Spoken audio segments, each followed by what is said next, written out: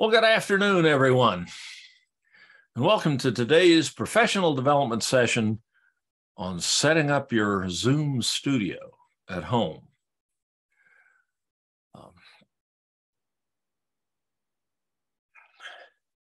Why would we have a Zoom studio at home? Well, we're likely to be using Zoom for some time to come. And when I say a Zoom studio, of course, this would be something you could use with Microsoft Teams or any other sort of synchronous or even asynchronous online learning technology or modality. But the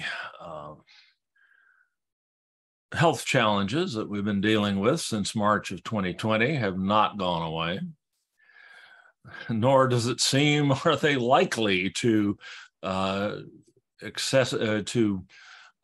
completely recede for a long time. It's another thing I'm not sure I'll live long enough to see. And not only that, but our many of our, almost all of our students at this point in time have had a taste of remote learning in various forms. And surveys tell us that many of them have developed quite an affinity for it and enjoy it. And in fact, in many cases, prefer it, at least under the current circumstances. So our need for this kind of work environment, workspace, is not going to go away.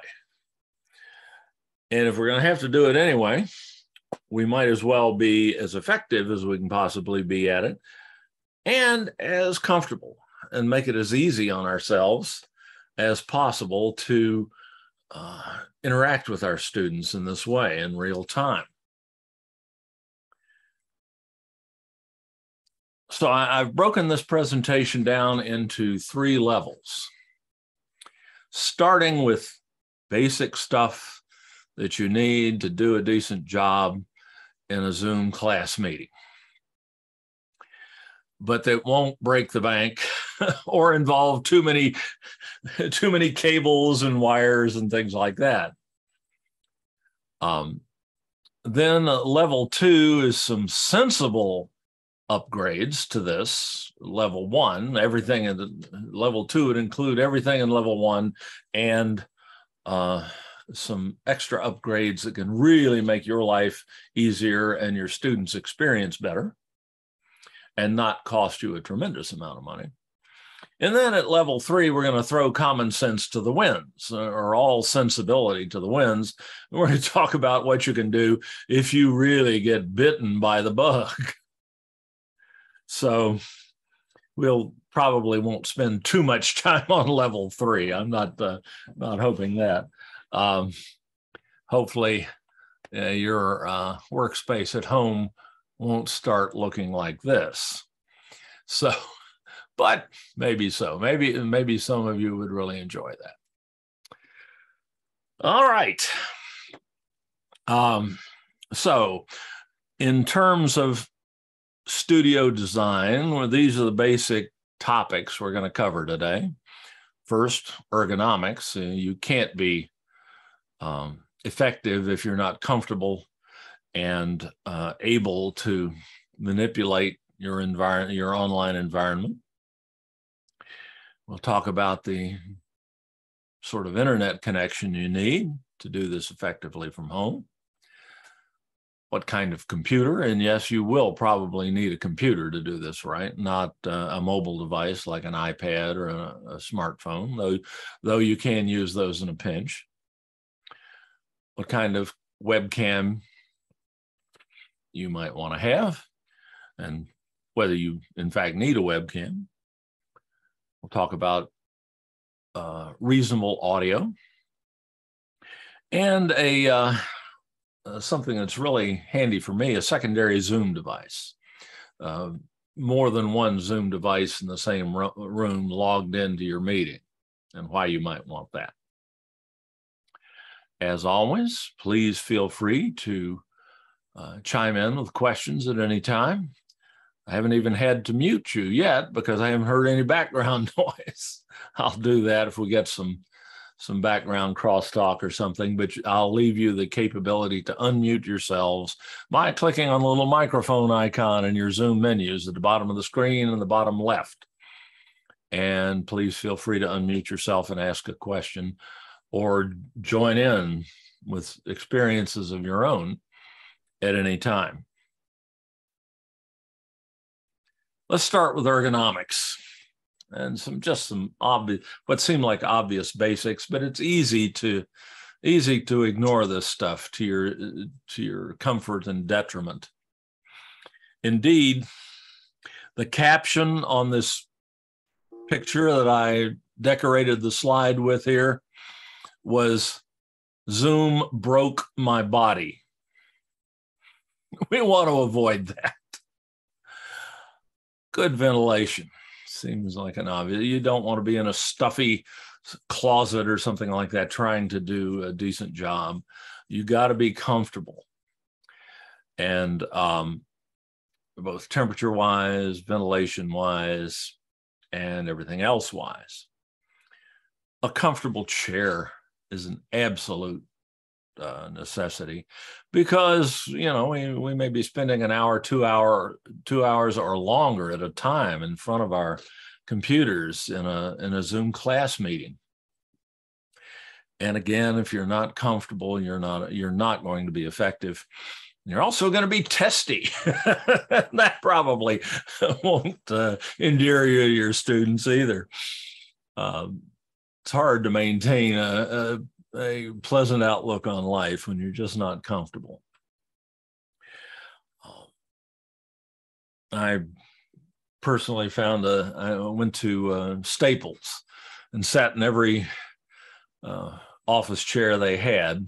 You can usually find quite a good selection there, and found one that looked like it was going to be reasonably durable, but above all, it was going to be comfortable. And if it didn't feel like I could sleep in it, I didn't want to deal with it. I got myself and you don't have to spend $500 or $600 on a chair to get that. I think I paid $170 or something for the chair I'm in right now, and it's lasted me for 5.5 years now. It's showing a little wear, but it's still very comfortable. Something we sometimes tend to forget. Decent lighting. It doesn't have to be fancy. And you don't have to go out and buy a bunch of video lighting and things like that. Unless you want to, that's fun, but you don't have to. But you want good ambient light.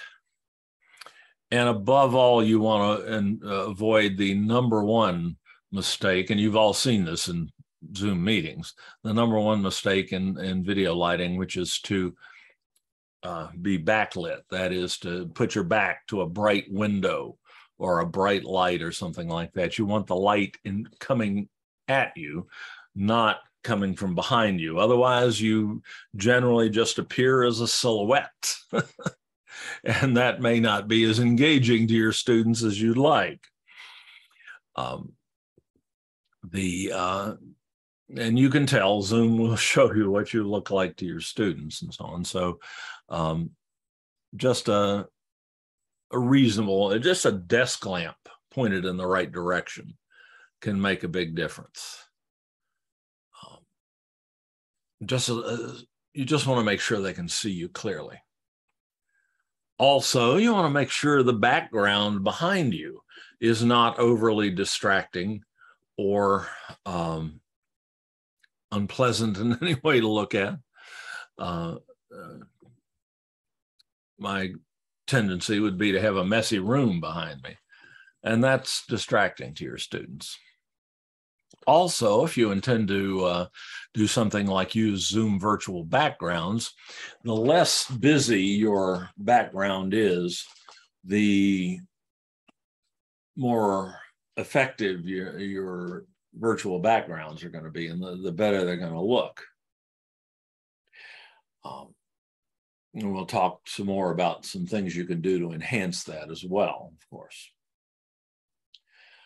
Zoom does, of course, give you the capability to blur your background very easily. It's right on the video menu on your Zoom, in your Zoom menu bar at the bottom, right next to the little camera icon. There's an option to blur my background, and that will at least cover up a messy room, but it's not especially attractive to do that. So shooting toward just a blank wall is great, because your Zoom virtual backgrounds will work quite well that way, especially if the wall is not painted in 4 or 5 different colors. Zoom can handle any color behind you as long as it's consistent. But if you have a rainbow painted on your wall behind you, Zoom's going to have a hard time with the virtual backgrounds. And finally, adequate space to lay out your computer and any peripheral devices that you're using, like webcams and microphones and other cameras, things like that. Just a big enough desk, like this fellow in the picture here has, to lay out your notes and things like that comfortably, so you're not always cramped up and pulling stuff in and out of your lap and so on. Makes it a lot easier for you and a lot more pleasant, and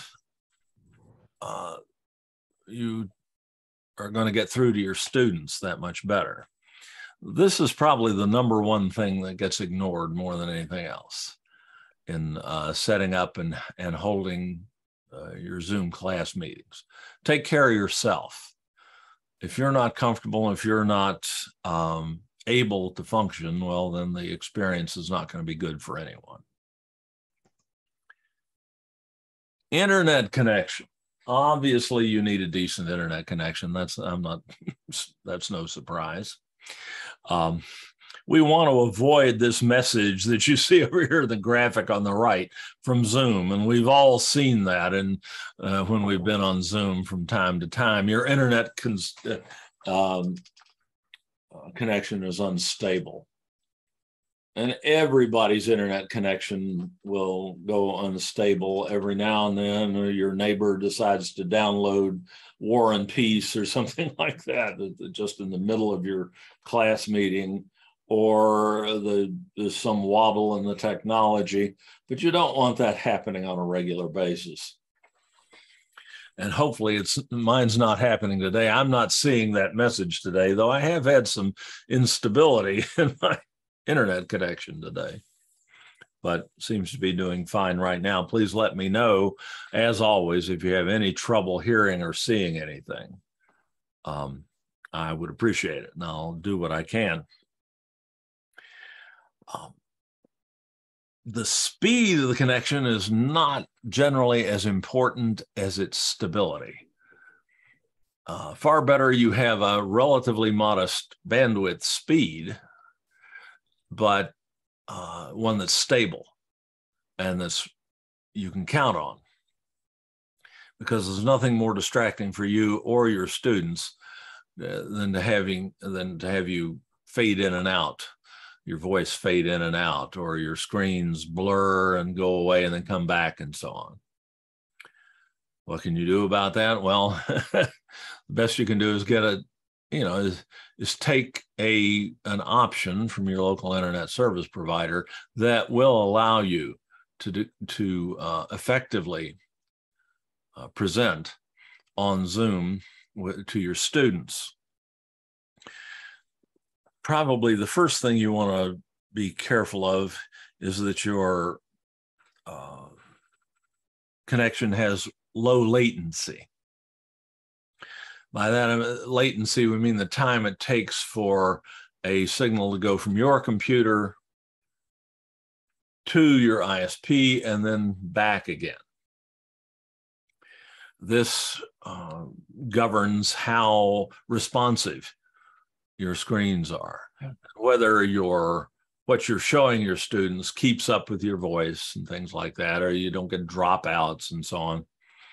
And the number one no-no vis-a-vis low latency is to avoid traditional satellite connections like Viasat or HughesNet or something like that. And I know in some cases, if you're just a little bit too far down the road from a heavily populated area, that sometimes those are have been your only options. But they're really not good for Zoom meetings or any sort of connection where a continual, uninterrupted, and responsive stream of data upwards and downwards is required. And certainly Zoom falls into that category. Though Zoom will go a long way towards smoothing out problems like that. It's really very capable in that regard. But you don't want one of those satellite connections, the traditional satellite connections, if you can possibly avoid it. And for another reason, those usually come with bandwidth caps. You can only send and receive so much data in a month, and those caps are generally totally inadequate for video conferencing. So those are just not a good choice if you have any other choice. Now, what I'm saying does not apply to low Earth orbit satellite constellations like, well, there's only one right now that's really available, Starlink from SpaceX. Whatever you think of Elon Musk, his company is at least delivering reasonable internet access. Traditional satellites are in satellite internet providers' satellites are in geosynchronous orbit, millions of miles from the surface of the Earth, to the point that where the speed of light becomes an issue. And it takes quite a while in communication terms for a signal to go from your computer and hit the satellite in geosynchronous orbit and then come back down. The satellites utilized by Starlink are only 300 or 400 miles up. So the latency is very, very low. It doesn't take long at all for a signal to go up and down 3 or 400 miles at the speed of light. So just stay away from those traditional satellite systems if you possibly can. How fast does it need to be? Well, that's really kind of a hard question to ask. I've got my opinion, but many other people will have different opinions. In my experience over time, I've found that as long as I've got at least 30 megabits per second downstream bandwidth and 10 megabits per second upstream, usually connections are asymmetric. That is, you get more speed down coming down to your computer than you have sending data back up, because there's much more data coming down to your computer generally than you are sending to the internet. And a 30-10 connection has served me very well for years now. I just recently doubled my bandwidth to 60 down and 30 up, but the 30 down and 10 up worked pretty well for me. I would be very reluctant to go below that. Certainly not below the current FCC minimum to be considered a band or a broadband connection, which is 20 megabits down. You could probably get by with that. But anything less than your Zoom meetings are going to be a trial for you and for your students. How do you know what kind of bandwidth you're getting? Well, you've probably seen the speed test from a company called Ookla. It's available for free on the web. All you have to do is go to web to speedtest.net. And that's a totally free service. The speed test will automatically find your internet service provider and then find another server somewhere on the internet that's not too far from you that it can talk to. And all you have to do is punch go. First, it'll give you your latency. 35 is pretty good. Anything below about 40 is really great. And then it measures your download speed. Thank goodness. I wasn't getting real good download speeds this morning, but it looks like my ISP has got its stuff together. And then it tests the upload, and it'll give you the numbers. So you'll have an idea of what your ISP is actually providing you as opposed to what they say they're giving you. I'm fortunate enough to have a very good one here in my little bitty town in northern Idaho. Generally, I can pretty much depend on this. You really need dependable bandwidth. And this is one way you can tell if you're getting it. There's also an app for your smartphone that will provide you with the same service. All right, so this may involve spending a little more money to get decent bandwidth, but it will be worth it in the long run, for sure. Obviously, you're going to need a computer. Well, maybe not so obviously, because you can host Zoom meetings from a smartphone. I had to do it a time or two when my internet connection at home went down, and I had to go war driving. That's a term that we haven't heard much lately, where I had to get in the car.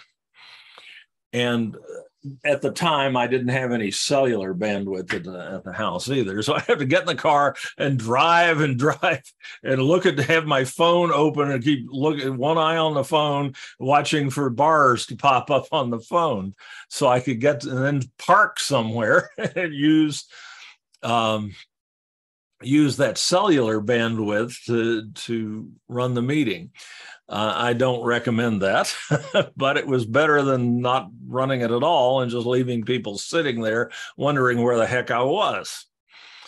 But initiating or running a Zoom class meeting from a smartphone is not something you want to do unless you have no other option.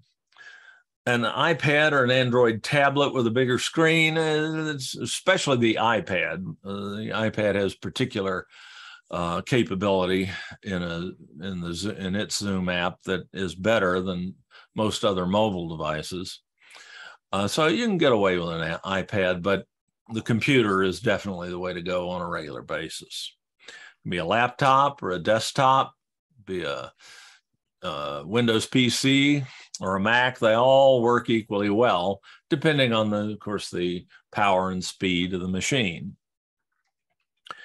If you're shopping for a computer, I would urge you to prioritize features. Diana, good question. No, actually, you can share your iPad screen quite well, quite easily. In fact, now, with most smartphones, the Zoom apps have caught up with the idea that everybody is using smartphones some of the time to connect to Zoom. Even with a smartphone, you can share your screen. Not as flexibly as you can on the computer, but again, in a pinch, you can do that. Great question. But when you're shopping for a computer, prioritize features over brand. They're all made out of the same components. Many of them are made in the same factory, which stamps one brand name on one machine and the different brand name on another machine coming off the same assembly line. So look for what you need, the features you need, and not the brand. They're all pretty much alike. Shoot, you can probably get a very good machine at a reasonable price by going down to, if you have a little mom and pop computer store in your neighborhood, you may be able to get a better deal there and a perfectly good machine. For minimums, and again, I'll label this matter of opinion. I wouldn't want to do this with a processor that was less than an Intel. The three major processor manufacturers right now are the CPU, computer processing, central processing unit, the core of the computer. The three major manufacturers are Intel, Advanced Micro Devices, AMD, or Apple.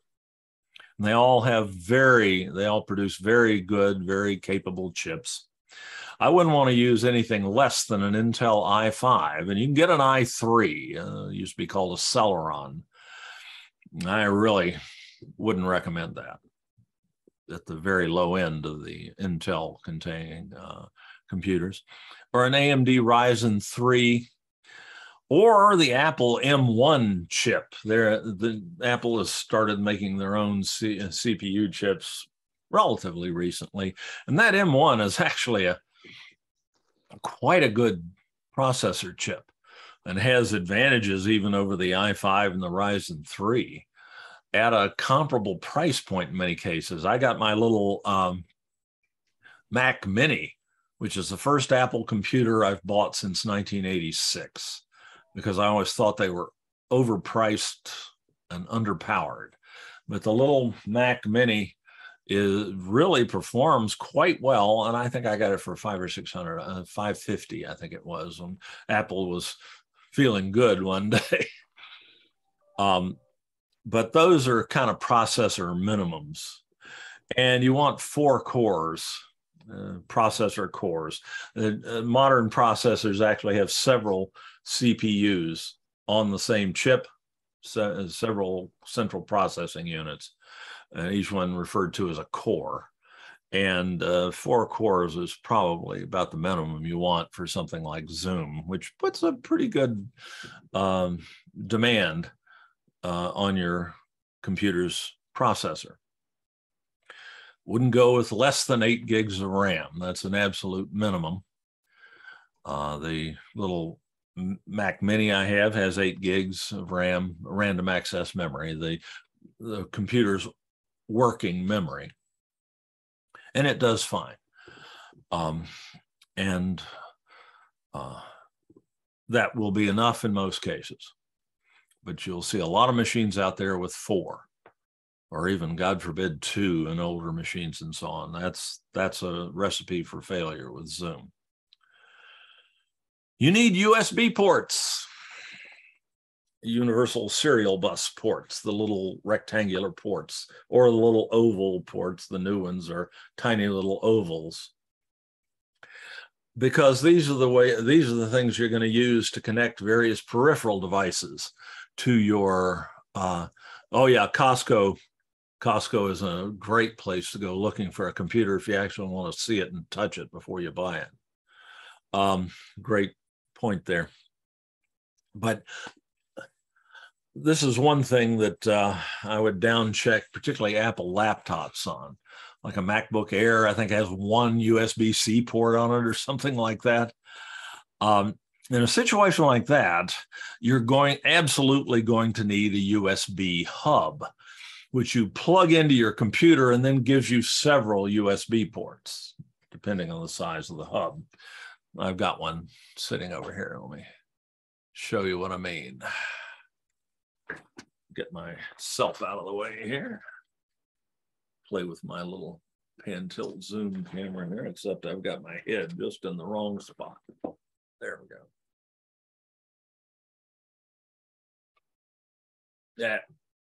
Sorry, this computer dyslexic here. There it is. There's a hub. It's just a little plastic box with a cable comes out of one end and plugs into the computer, and then you get several USB ports. This one has 10, I think, that will allow you to plug other peripheral devices like mice, keyboards, cameras, printers, all sorts of USB peripherals. So you really need, and Zoom really likes to use lots of different peripheral devices. So it's going to be your life will be a lot easier if you either buy a computer that has quite a few USB ports on it, or buy a decent hub. And those can run you anywhere from 10 or 20 bucks up to $100 or so. That one's on the high end of that. I think I paid 60 or 70 bucks for it, but it's from a company called Lord, mind is a terrible thing to waste. Anker, A-N-K-E-R, which makes very good peripheral equipment generally.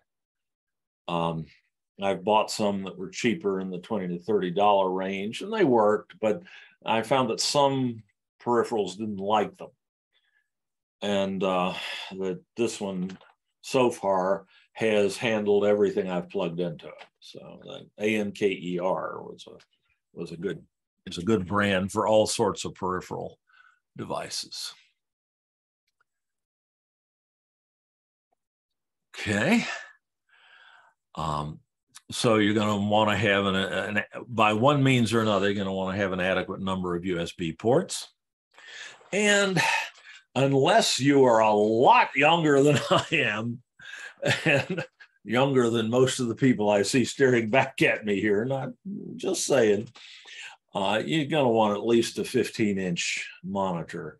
That would mainly be an issue on a laptop. You can buy laptops with monitors as small as 12 inches diagonal. And unless your eyesight's a lot better than mine, that's not going to be real comfortable over time. All righty. Any questions or other comments so far? Some good ones so far. I'll just jump in. All right, audio. We've all been in Zoom meetings where someone has spoken and we can't tell what they're saying. That happens to me more and more often with time. It can be a matter of accent or just muddy sound, or their microphone sensitivity is set too low so that you can barely hear what they're saying and so on. And audio isn't as sexy as video, but it's even in some ways more important than video quality. People will put up with poor video quality. They can generally live with it. But poor audio quality will drive people out of your Zoom meeting en masse. They just won't put up with it. It's too distracting. It's too aggravating. It's too unpleasant. So we want to make sure that we can be heard, and we want to make sure we can hear our participants, our students, when they have questions and comments during a meeting. So let's start with output first, with speakers, since those are easy. Main recommendation there is if you're using a laptop, don't rely on the internal speakers in the laptop. They're almost always junk. Even on an expensive laptop, they're just too small to do a good job of reproducing voice. As the sound in Zoom travels across the internet and back to you, there's some inevitable degradation in the sound. And if you add a poor speaker to that, it can become very difficult to understand what your attendees are saying. You don't have to spend a lot of money on an external speaker. I think these little Amazon ones here you can go to Amazon Basics and get a decent pair of speakers for under $20.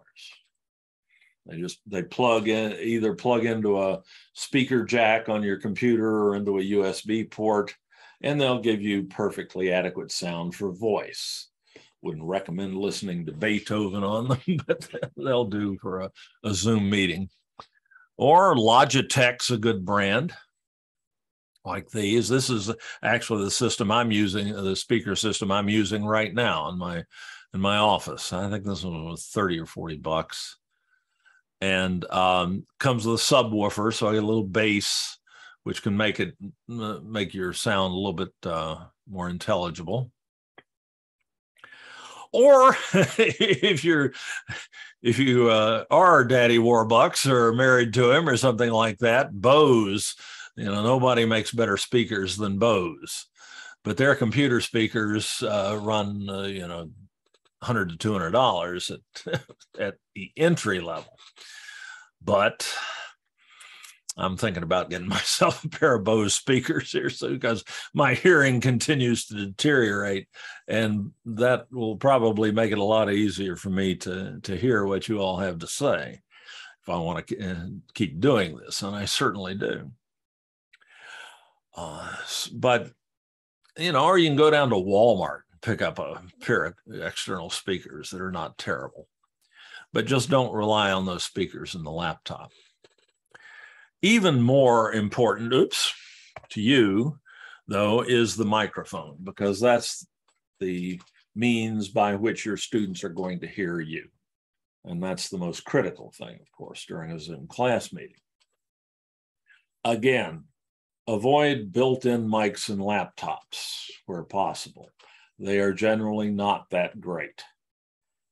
And, there are exceptions to that. You can try it and see yourself, but in general, I wouldn't recommend that.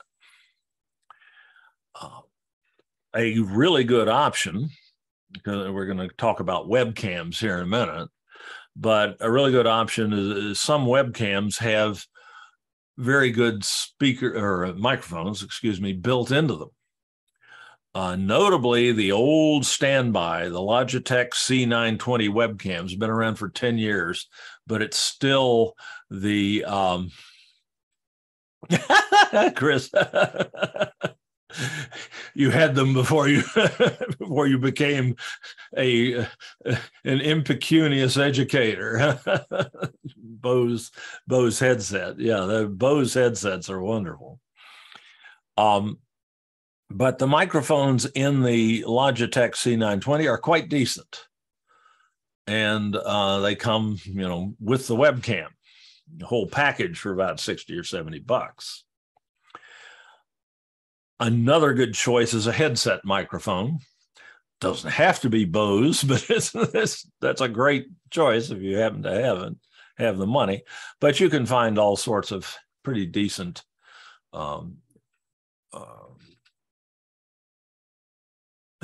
microphone attached headsets on Amazon or at Walmart or whatever.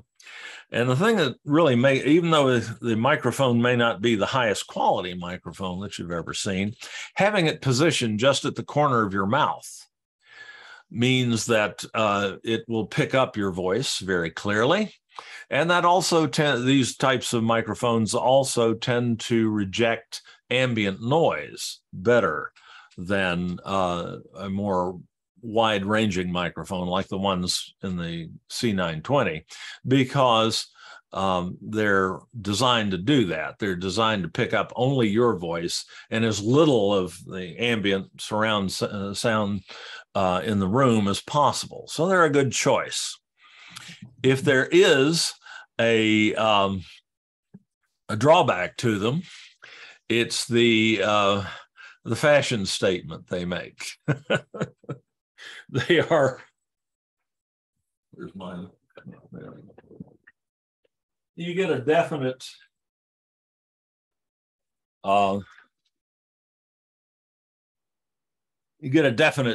tank commander or sky captain from the world of the future vibe with these on when you're presenting, because it's important that your students see you. But they make great they do tend to give quite good sound at a relatively low price. I think I paid $30 for that headset, and it works great. You don't have to spend hundreds of dollars on a headset microphone to get decent performance. But if you really want good sound, you may go for a semi-professional podcasting type microphone like what you see here. This is a so-called Blue Yeti. It's been the company is Blue. I have no idea why they call it a Yeti. It doesn't look anything like the abominable snowman, but it is an excellent microphone. It's the one I'm using right now, and been my favorite for years. But there are lots of good microphones in this quality range. These things are used. You can usually get the black one that I have here on Amazon for about $100. And the increase in sound quality is well worth it. I had to put mine on a microphone boom. That's a little excessive, perhaps. Here it is right here. Because I found when I had it sitting on the desk, and it comes a little stand, and you can set it on the desk and plug it in. It's a USB type plug-in. So another reason why you need those USB ports. I found that when I use my mouse and I pick the mouse up and move it around and so on, I get a little thump every time I did that. Putting it on a boom with a shock isolating mount like this eliminates that problem, and I get nice, clean sound. Hopefully you're getting nice, clean sound right now. And again, that's exceptionally important.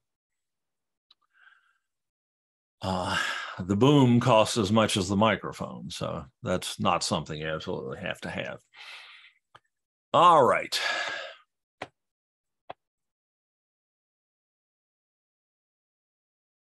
But it does look cool. Let's see.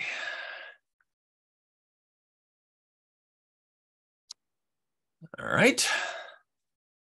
So good audio, definitely something you want.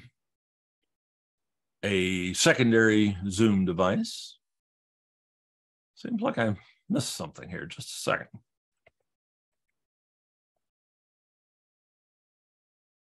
Well, that was incautious of me. Thought I was leaving something out here. Let's talk webcams for a second. I seem to have forgotten to put a slide in for webcams. Oh, well, you do need a decent webcam. Your students need to see you clearly. That is an incredibly important part of synchronous interactions involving Zoom. It's one thing if you don't care to turn on your video in a meeting, the faculty meeting or something like that. But when you're speaking to your students, they really want to see you. They want that 70% of communication that is nonverbal, your facial expressions, your gestures, your posture even conveys information subconsciously to your students. And it's really important they be able to get that. There are lots of good webcams out there. There are lots of bad ones. The Logitech C920 I mentioned here is generally available in any computer store, Best Buy. I don't know if Fry's is still open down there. They were always a good choice.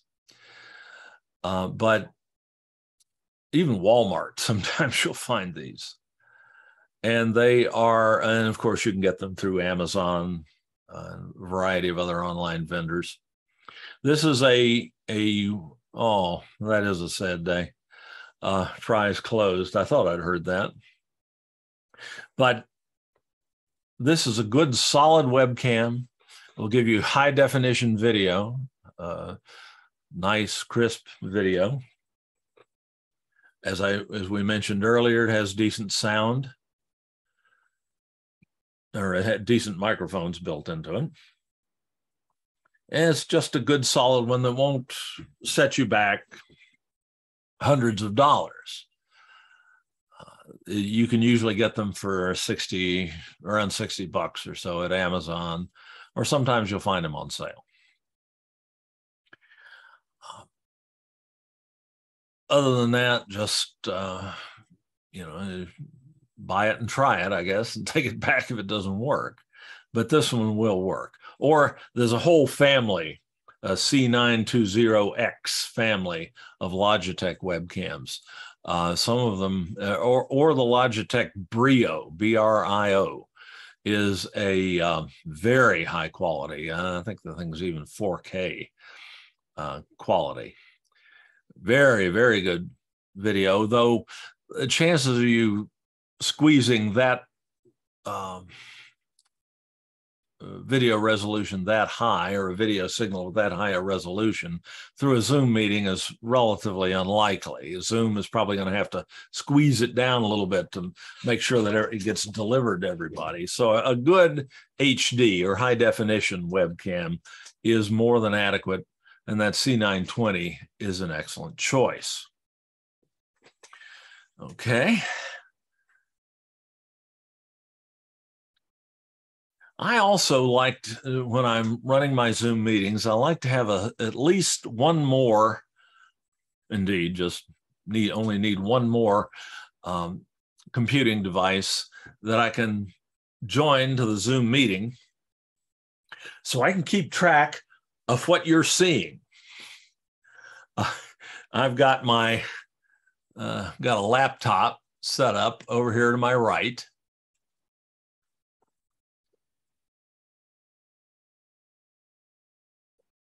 That's logged into the meeting. So I can just look to my right here and see what you're seeing. Because, as we're all probably experienced, sometimes what you're seeing is not what your students are seeing, particularly if you're sharing your screen. And you forget whether you're still sharing your screen or not. That is I am absolutely the world's worst at that. So I try to keep another device going in the meeting that's logged into the meeting in the same room, so that I can keep track of what you're seeing and make sure I don't screw up egregiously. Because, as I always say, please let me know if I'm talking about something and you can't see it. I really appreciate you just speaking up and letting me know. And a number of you have done that over the years, and I very much appreciate it.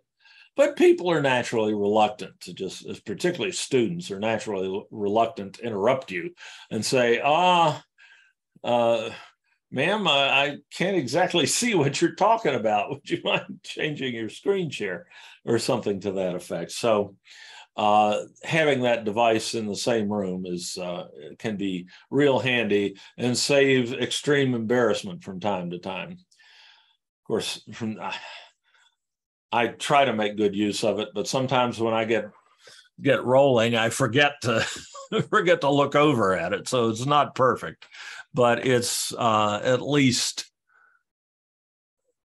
better if I have that device running. There is one caveat to that, though. Be sure, if you have a second device in the same room with you, that's logged into the same Zoom meeting, be sure that you have the sound completely muted on that device, both the speakers and the microphone muted, because otherwise you're going to get a feedback loop set up between the two devices. And we've all heard that from time to time, at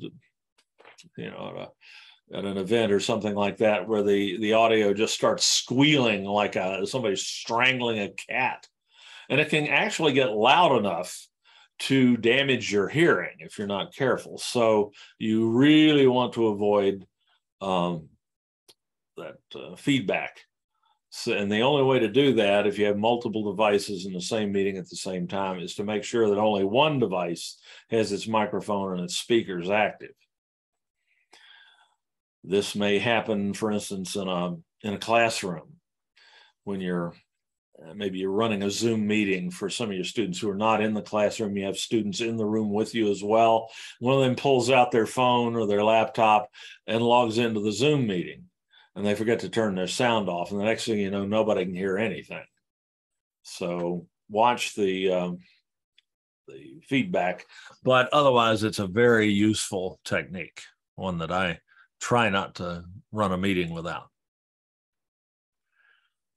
Okay, now all of those are perfectly sensible and very moderately expensive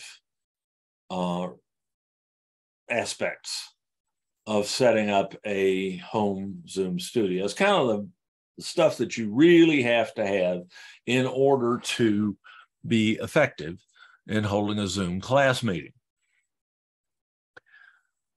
Now we're going to go a step up, a reasonable step up, sensible enhancements that will have a significant positive impact on your and your students' experience and satisfaction in your Zoom meetings. Starting with a better computer. Zoom puts a significant load on your computer's memory and central processing unit. A machine that's just got just enough capability is going to slow down from time to time. Or you may be trying to show your students something in Canvas or in another piece of software or something, and it may slow down and you may find yourself waiting on it or find it getting cranky where it will, it may take it some time to actually do what you want it to do. So a better computer is a really good bet. The next step up from what I recommended for the minimum, and again, a lot of this is personal opinion, though it is informed by making a lot of mistakes over the years. An Intel i7 processor is the next step up from the i5 that I mentioned earlier. That will give you significantly better performance. Or an AMD Ryzen 7, or better. The Apple M1 chip is better, is as good as either one of those two probably, but Apple now has an M2 chip out as well. The next generation of their CPU chips, which I understand is quite good. I haven't tried it yet. And upping the single thing, though, that you can do that will most improve the performance of your computer is to add more RAM. Many computers can be upgraded. Or if you're buying a new machine and you can swing the cost, 16 gigabytes of random access memory or more will help and make it much less likely that your computer is going to get sluggish or cranky when you're trying to do some fairly sophisticated things in your Zoom class meetings. Even better than that, though, is adding a second monitor. You can get by with a single monitor, with just the monitor in your laptop or the single monitor attached to your desktop computer, but your life will change dramatically for the better if you add at least one more monitor to that mix. And almost any laptop made today and almost any desktop computer that you can buy has the capability to drive a second monitor. Generally, all you'll have to get to do that is a monitor, obviously. And these, you can, even a used monitor, you go down to your neighborhood computer store and pick up, they'll usually have a rack of old monitors that people have traded in or something like that, and when they've bought a new system. And sometimes you can get those for peanuts. Or you can buy them from, from open box and remainder dealers, like my particular favorite in that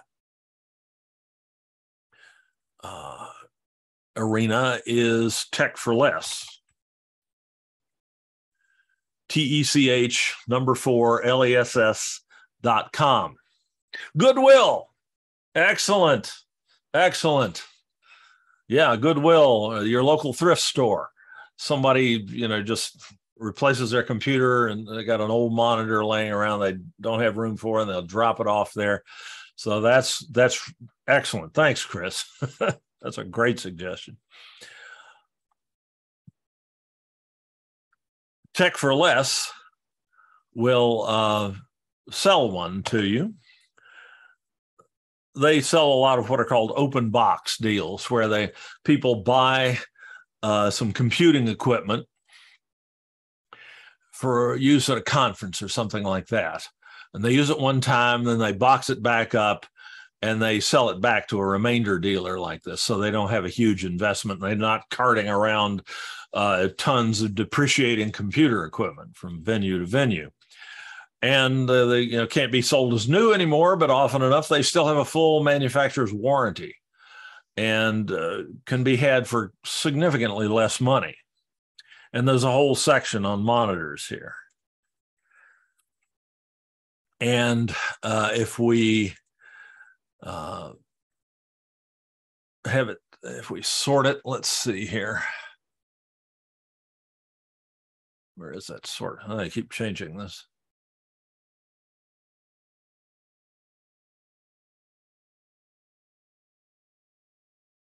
Here we go. Low to high. I mean, here's a little used 17-inch LCD monitor. It's kind of small by today's standards, but $21. Let's see. Here's a 19-inch for $35.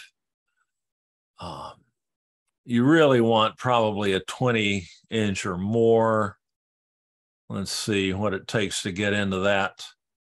Here's a 20-inch for $54. It's used, but that's fine for a monitor. Monitors last forever, particularly flat screen monitors. I have yet to see a flat screen monitor die. And I've got some that are quite elderly.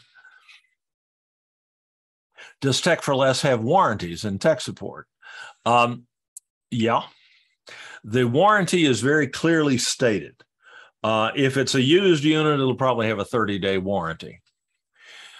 But if it's an open box deal, and they tell you exactly what the condition of the thing is, very often it'll have a full manufacturer's warranty.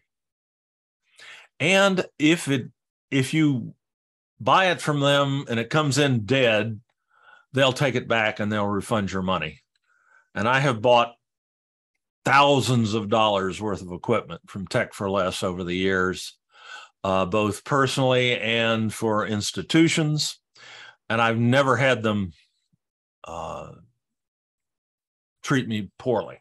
Their customer service is excellent, and they're a reliable vendor. That's why I mentioned them. There are lots of people out there doing this sort of thing, but Tech for Less over the years has been the best one I've found to deal with.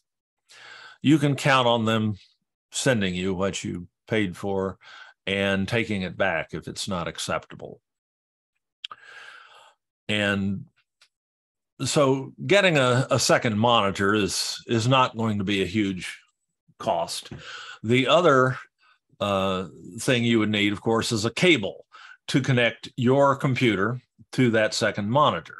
And the nature of that cable is going to vary depending upon the nature of your computer and the connectors on the monitor. Don't have time to go into that in any detail right now, but I do have a recording on our Open On Demand site at sdccdolvid.org. This is our video tutorial site. It's where we put our session recordings like the one we're making right now, and lots of other tutorials. This URL, the link to this system is found numerous places, but most conveniently for you, probably, it's in my email signature. If you got an email from me, look at the signature at the bottom, and this link is in there. Or just remember SDCCD for the district, OL for online, and VID for video, .org, O-R-G, because anybody can register an organizational domain. But this, on this site, if you just search for monitor in the search box, you'll find several recordings of of sessions where I have covered how to add a second monitor to your computer, be it a desktop or a laptop, a PC or a Mac. You can do this, and it's not difficult. It's not terribly expensive, and it will just transform your experience in Zoom. Because you can run Zoom on one monitor and put all the things you want to share with your students on another. And Zoom will allow, when you share your screen in Zoom, Zoom will allow you to select which, if you have multiple monitors, it'll allow you to select which monitor to share with your students. Like if I share my Zoom screen here with you, and then I go to share again, I've got 4 screens on this computer, and I can pick which one I want to share with you. And that means I don't have to do everything on one monitor. I don't have to drop my Zoom screen out of the way and then pull something else up. I'm not continually waiting for new applications to open, or looking down here in my taskbar in Windows or my ribbon on the Mac and trying to find the application I need next. I can have that that resource queued up on another screen, and then just drag and drop it right into the screen that I'm sharing. And I can see it. I don't have to go searching for it. So presenting in Zoom with 2 monitors is so much more satisfying, so much easier, and so much more effective than doing it with one. So that's a big deal. Also, or next, I should say, one of the things we lose that we have in the classroom when we go to lecturing on Zoom is our classroom whiteboard, which, you know, if you teach in the STEM area, which I used to, the only thing I have a degree in is organic chemistry. You know, you can't teach a lot of subjects without getting up and drawing on a board. And Zoom, of course, has limited functionality in that way. A document camera, on the other hand, allows you to think of the old opaque projectors where you could slip a sheet of paper under it and turn it on and throw the image of the sheet of paper up on the screen, or a 3-dimensional object or whatever. That iPad. Oh, shoot. Well, just need a 3-dimensional object here. Document cameras, like this little IPEVO camera here, IPEVO is probably is a reliable brand, is a good choice. These became unobtainium early in the pandemic. You couldn't get them, or you had to pay an incredible premium price for them, resulting in a lot of knockoffs from various corners of the world showing up on Amazon that were poor quality and unreliable. There are several good brands, but IPEVO kind of invented this retail space, and their cameras are excellent. You can count on them, and their prices are reasonable. Their entry-level camera is usually available for something around $100 on Amazon. And this allows you to put something under it and share a picture of that with your students. Like my favorite birthday card that I got. If I focus it, since I just pulled it up there. My favorite birthday card I got from some friends of mine with no respect for older people. A little bit of Pacific Northwest humor here. We actually occasionally have grizzly bears in our neighborhood here. Or you can put three-dimensional objects on there. Oop. That one, they need to reduce the glare a little bit.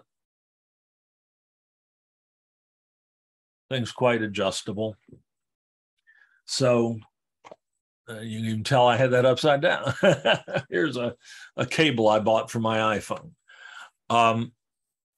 You can, and of course, you can just take a piece of paper and put it under there. And now you have a whiteboard equivalent. Made that too dark now. And there's little buttons on the camera to adjust things like exposure and focus and so on. Then you can just pick up the not so high-tech communication device and proceed to lecture and draw things on just as you would on the whiteboard. The main difference being that everybody in the class will be able to see what you're doing, even the ones who habitually like to sit along the back row and where the whiteboard is only a distant image to them. Here you can lecture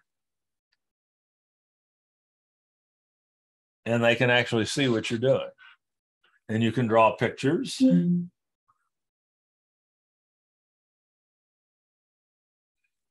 And graphs and chemical equations, anything you would normally do on a whiteboard.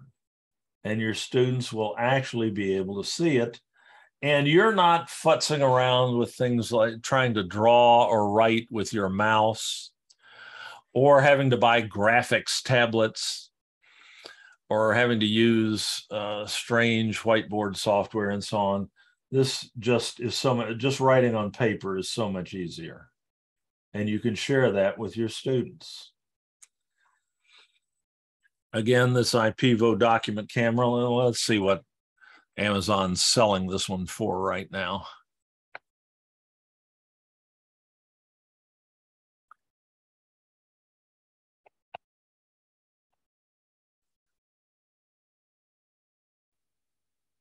Again, it's IPEVO is the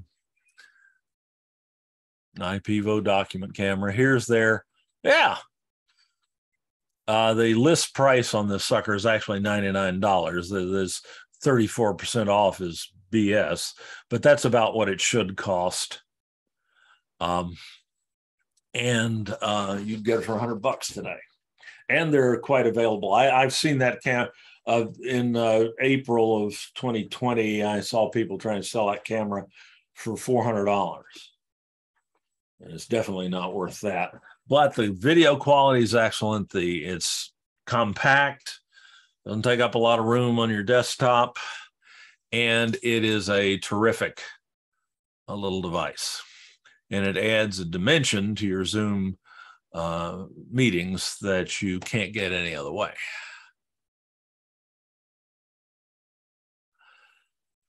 All righty.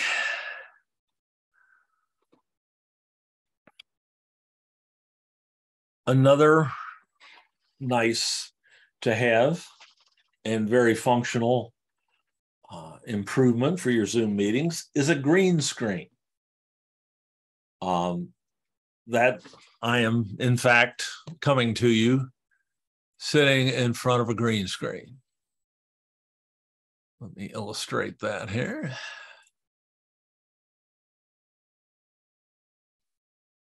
Okay, that's what's actually behind me. I've got a nice, good size, more or less semi-professional green screen, because this is video is one of my things. But you don't got to have that. A few weeks ago, I did a dedicated session on green screen, or chroma key, as it's called, chroma key technology. And just to make a point, I used a minimal, definitely non-professional green screen. This is a piece of non-woven fabric, dyed the right color dyed the right green for green screen effects. There's nothing magic about green. The only reason they use this, you see this color used commonly, is that no one would be caught dead wearing that color except on St. Patrick's Day. So if you're not lecturing on March 17th, you're probably safe.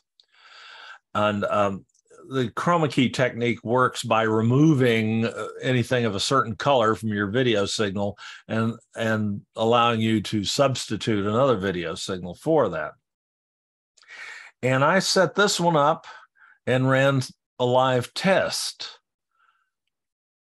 And we couldn't tell. I couldn't tell, and the attendees couldn't tell the difference when I was using my nice semi-professional green screen that I've got behind me right now, which is nice and even and smooth and evenly lit and so on. And I just took that piece of fabric and hung it up on what amount to 2 coat racks and strung it behind me. And we couldn't tell the difference. The software and the hardware that it takes to make this chroma key technology work is so good now that you don't have to have a perfectly lit green screen. You don't have to have one that's perfectly smooth. I've tried to iron these things. I'm telling you, that was the most frustrating thing I think I've ever done. You don't have to do that anymore. This is just a piece of junk, non-woven green cloth or non-woven cloth to hang behind you works about as well as a really good green screen. And this can be had most days. That cloth, minus the coat racks, can be had for like $10 on Amazon most days. So there's no real reason, if you have your nice Zoom space, there's no real reason why you can't have a green screen behind you. And this makes your Zoom virtual backgrounds work so much better. We've all seen those situations where people have activated a virtual background in a Zoom meeting, and they kind of emerge and come and then fade away as they move back and forth, or if they raise a hand or move their arm or something, it disappears and so on. It's very distracting. Max headroom, exactly. Okay, Chris, you just dated both of us on that one. But yep. It's not a good look. It's not something you really want your students to be experiencing. They're going to be thinking more about how weird you look than they are about what you're trying to impart to them. The green screen will eliminate a lot of that and will give you nice, clean virtual backgrounds. Indeed, and I am still sharing my screen. Geez, I can... Well, you were seeing what you needed to see anyway, but that was inelegant. Sorry on my part.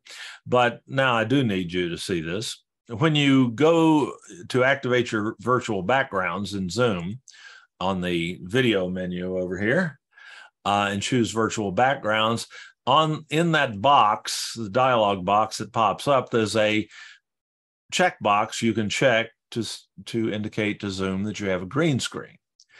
In that event, Zoom will take advantage of it and will produce a much cleaner virtual background, or you will appear much more clean in front of the virtual background.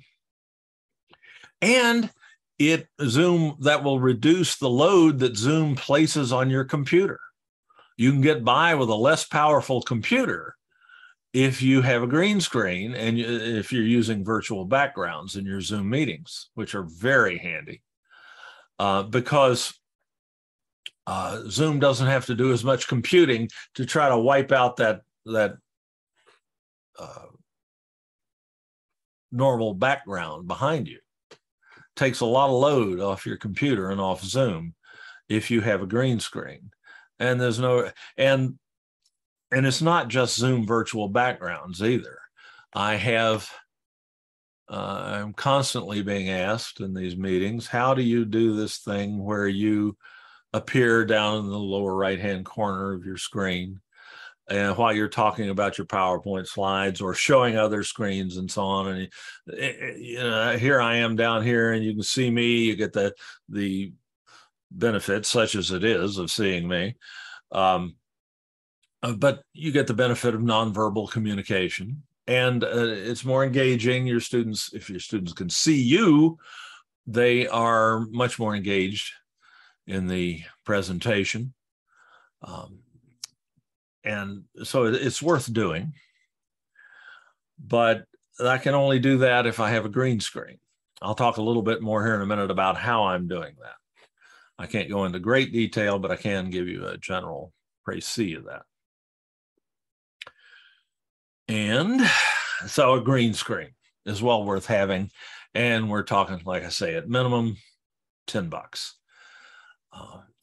Obviously you can spend more than that. You can get green screen kits that have supports and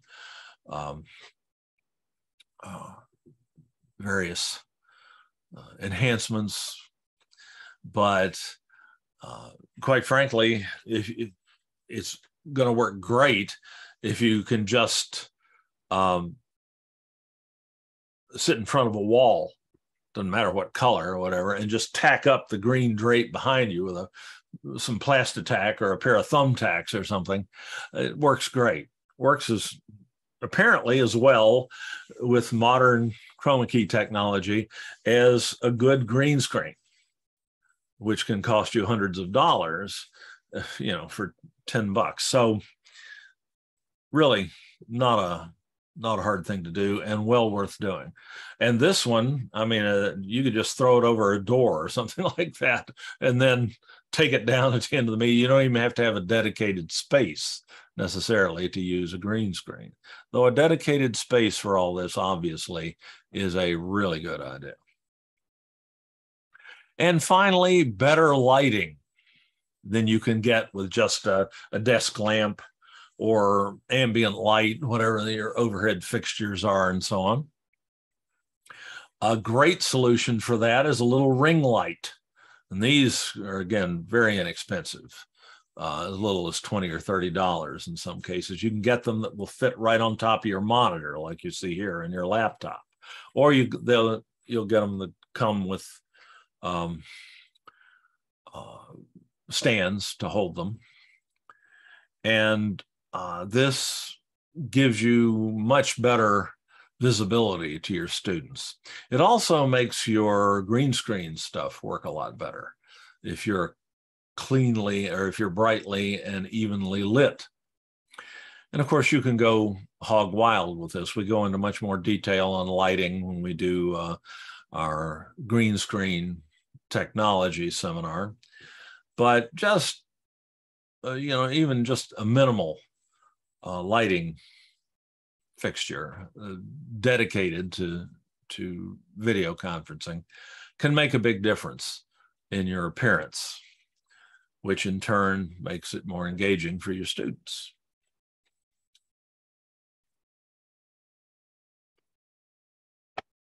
Now we're going to throw sense to the winds. If there are any of you out there who are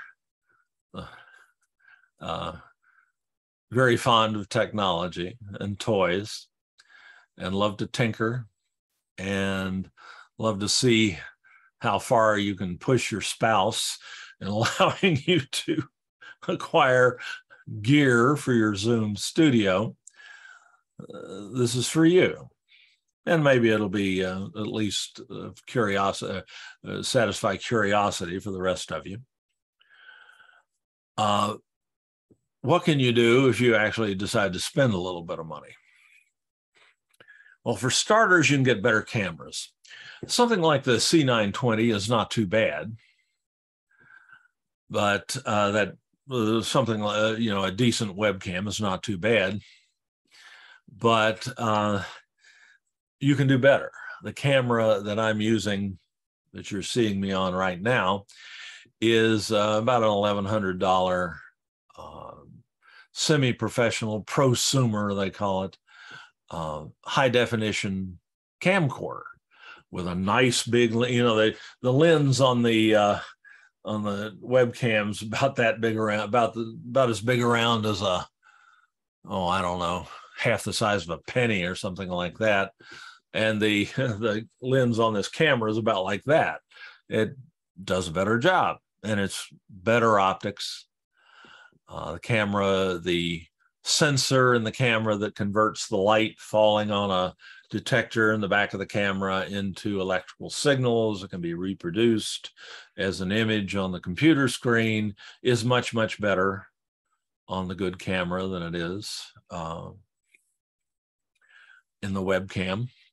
This is the camera I'm using right here. And it also makes your green screen technology work a lot better. Indeed, you can connect, oh God, Chris, you make a point. Many careers have been in the radio and television and movies have been ended by the advent of high definition cameras, particularly, like newscasters and weather people and things like that. If you don't have an established following, about the time you hit 40, you're out the door, because as you can see, the camera sees every imperfection in your experience. It's in your appearance. One of the reasons why I keep myself small and put myself down in the lower right-hand corner here. If I blow this up, oh God, no one my age should do a close-up. This is a high definition camera, not even a 4K camera, and it sees more than enough to, let me get that out there before somebody becomes nauseous. Yeah. So there are some drawbacks to having a better camera. You're right. But, if we can put our vanity away, the students will still appreciate it. They know what we look like. We're the only ones who don't appreciate how the ravages of time in some cases, because we can avoid those mirrors in the house when we need to. And indeed, Zoom will accept multiple cameras. You can hook, I don't know what the maximum number of cameras you can hook to a computer is. I've never reached it. I've gotten up to about a dozen in some cases and still been getting away with it, depending on the speed of the computer and its processor. But you can use multiple cameras in your Zoom sessions. You can have one pointing at you. You can have another one pointing at a display, or perhaps someone demonstrating something along with you if you have a co-teacher. I've seen dance instructors use this a lot, where they've got a camera on themselves, but then they've got another camera on a student or a colleague who's demonstrating dance moves on Zoom and instructing, doing things that normally they have to be in a dance studio to do, and in person with their students. So Zoom is extremely flexible in that regard. You can, if you click on the little menu button next to the camera icon in your Zoom menus, you will, if you've got more than one camera attached to your system, you'll see a list of them here, and you can select among them. Like if I want to go, I have to be careful here because the way I'm doing this, I can screw myself up and have to restart the session. That would normally not be the case for you, but I can go to my HD Pro C920 webcam, and that's what that's seeing. So that's all there is to switching between cameras in Zoom. And you can attach all sorts of cameras to your computer that you're using to originate your Zoom class meetings. They don't have to just be webcams. They don't even have to be primarily or natively USB connected cameras. Normally with Zoom and other things being equal, you'd expect that any camera you wanted to use with Zoom would plug into your computer through a USB port, which pretty much limits you to webcams and similar sorts of cameras. But there are adapters like this one, which are relatively inexpensive. I think this one was $30, that will take a standard video output from a semi-professional or home use video camera that's not designed to connect to a computer, and allow you to plug the video output. Almost all cameras of that type would have a video output jack on them that would send whatever the camera was seeing to a TV screen or a recording device, a DVD recorder or whatever. But you can take that cable, you can plug it into this adapter, and then plug the USB end of the adapter into your computer, and your computer will see it as a webcam. And you can use it in Zoom. That's what I'm doing with this Canon camcorder that I'm using here. And you can actually do that with several cameras if you like. I've got 3 different cameras plugged in that way into my computer. There's that Canon camcorder that I'm using as my primary camera. But I've also, and darn it, I didn't turn it on, I've also got a camera sitting out on my back deck, which I forgot to turn on before coming in. Sorry about that. Which is looking out over the lake behind the house and is connected to this computer via a wireless video link. And what's the other one? Yeah, I guess that's the only one I have. Oh, no, and this pan tilt zoom camera that I'm using to show you the other camera right now, which I can't show you because that's the camera I would use to do it, is also connected via this adapter that I showed you a moment ago. This little devil right here. So I'm going to go ahead and kill that screen share. I don't really need that right now. That'll give you a little bit better view of that. So you can hook just about any camera that you can buy, a little ingenuity, into your computer and use it as a video source for Zoom. And that, of course, expands your options on what you can do during a Zoom meeting. And if you, with sufficient peripheral devices like that, there's almost nothing you can't teach over Zoom.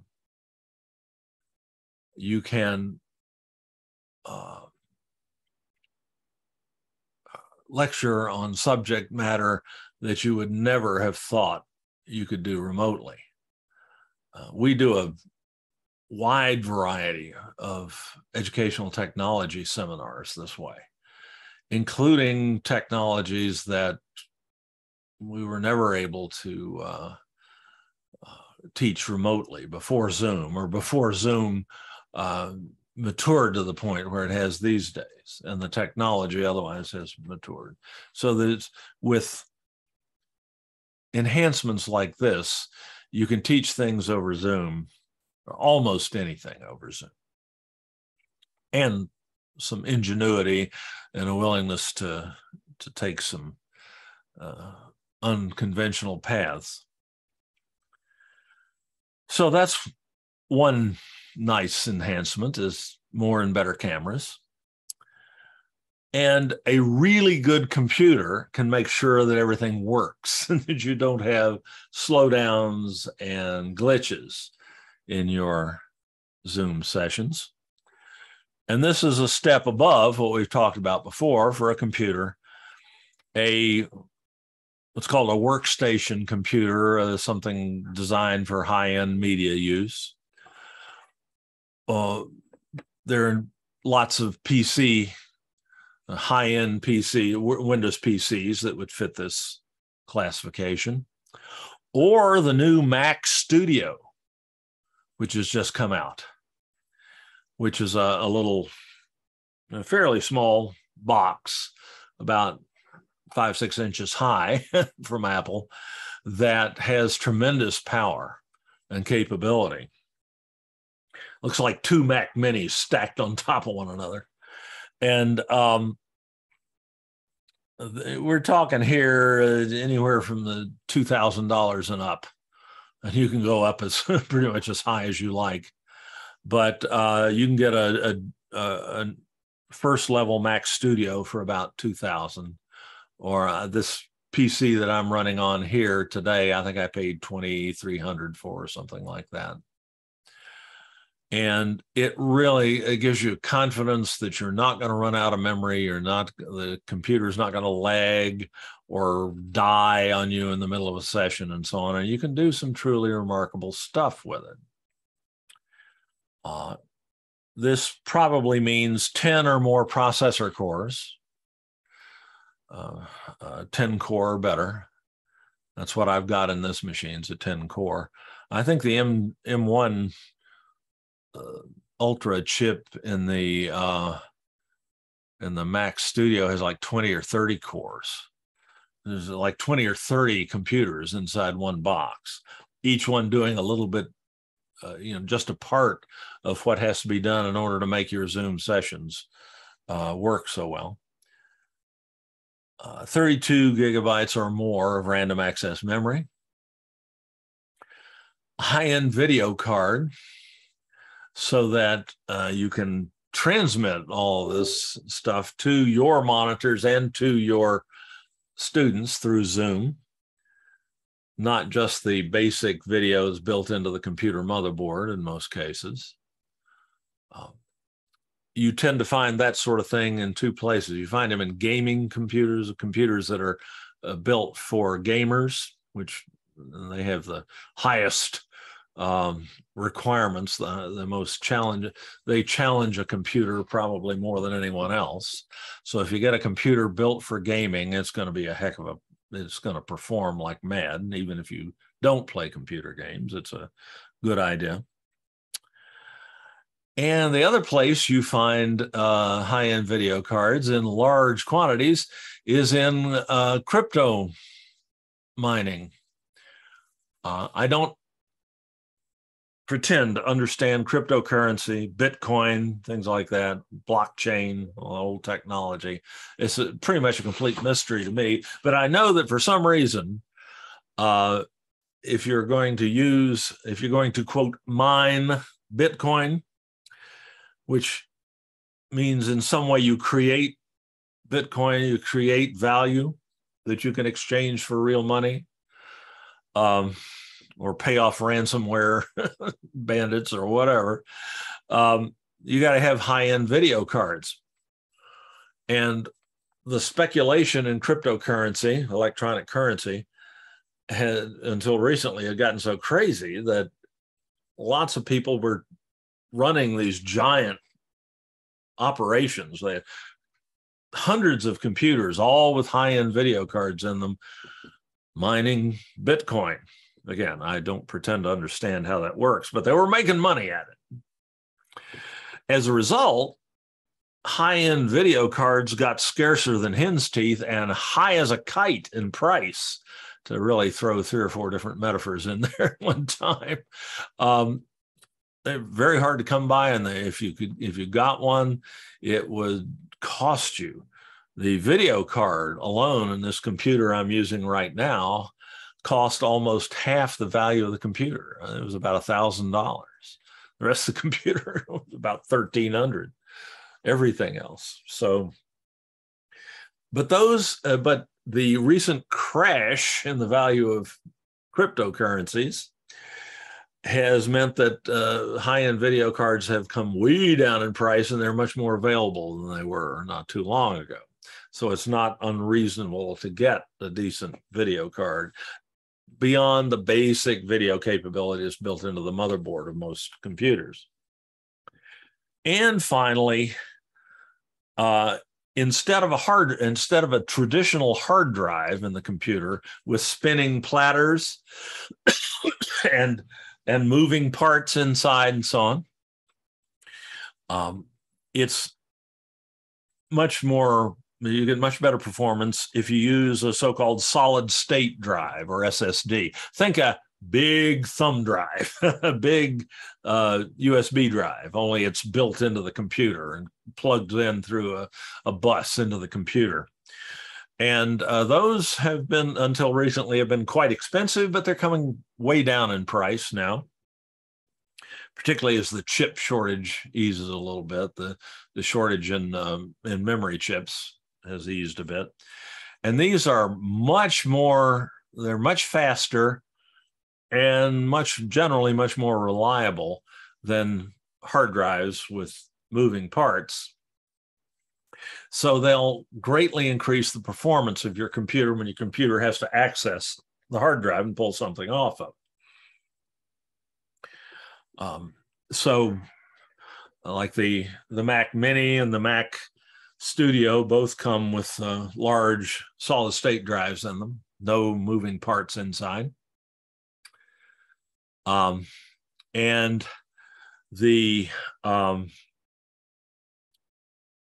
you'll just get much better performance out of it. And finally, the cheapest of these enhancements of questionable sensibility is something called OBS, or Open Broadcaster Studio. Technically, I think it's Open Broadcaster Software Studio. It's OBSS, but everybody just says OBS. And this is a software-based video studio. And it's what I'm using right now to key myself over top of this PowerPoint slide and to do all sorts of tricks like, I can take a trip around the world here with you.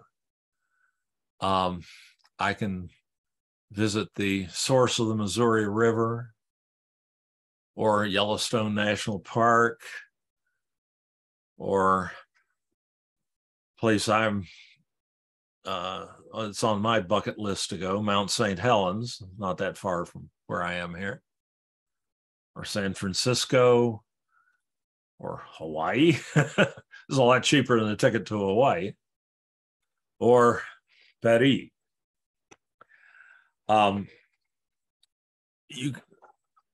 OBS gives you a lot of the capability that the director in the network trailer parked outside the football stadium for Monday Night Football has. Obviously not quite the level that a couple $1 million worth of equipment and a dozen or more professionals working together would give you, but you can come surprisingly close. And perhaps the most amazing thing about OBS is that it is completely free. It is free software. It is open source. It is created by a group of enthusiasts worldwide who work on it, create it, update it, and just generally make it work. And you can download it from the internet and install it and use it for free. And you don't have to be a video professional to do it. If you're going to do this in hardware, you darn well, you need a lot of experience and or a lot of education to make it work. But OBS is something that anyone who's willing to spend the time, and I'm not talking tremendous amounts of time. We do a dedicated seminar on the acquiring and using Open Broadcaster Studio that runs about 2 hours, and it covers everything you need to know to do all these things that I'm doing here in this session today. And it works beautifully with Zoom. It is seen by Zoom like a webcam. If I go ahead and share my Zoom screen again with you and go to my video menus here, among the so-called webcams or video input sources I have here in the top part of this menu, one is labeled OBS Virtual Camera. That's the output from my virtual studio. Just to show you what it looks like, let me share that screen with you. This is what OBS looks like when it's running.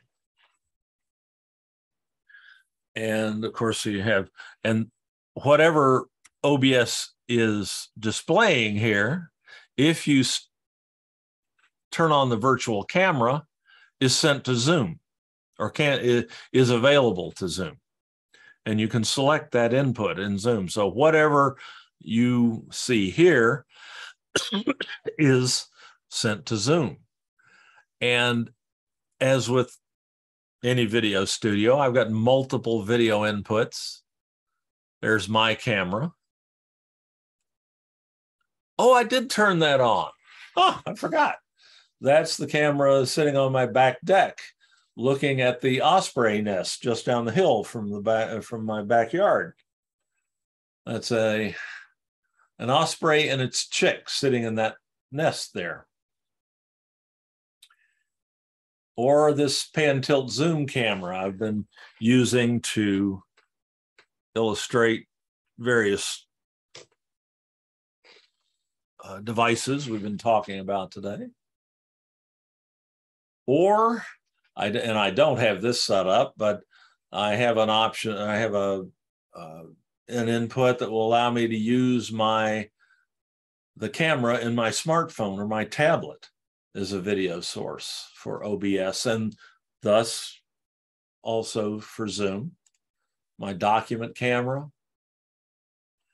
I can also share my computer screens this way. There's the computer screen that I have my PowerPoint slides on.